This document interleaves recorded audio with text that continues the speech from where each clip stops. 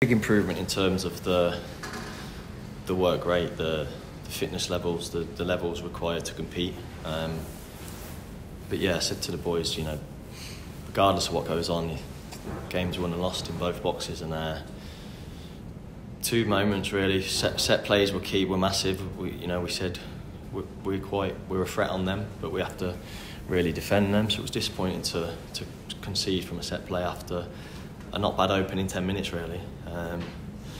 And then second half, conceding early again. Key times, they scored at key times really, and you can see they've got experienced pros. The game management's effective, shall I say?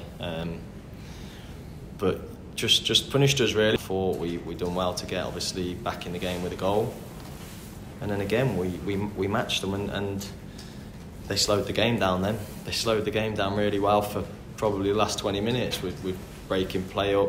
Couldn't really stop in any sort of momentum really from us. I made it clear to them this week. I made it clear that last week against Fleetwood, with our highest runners 10.7k. Now that ain't gonna win you games in the National League. Now I'm just being honest, because collectively as a group you're running 105 kilometres. It's nowhere near good enough for this level, and you'll see that Wigan probably constantly run 116, 117 as a team, and people might say, oh, he's going on about stats again, running stats, but it's facts. The best teams run the most.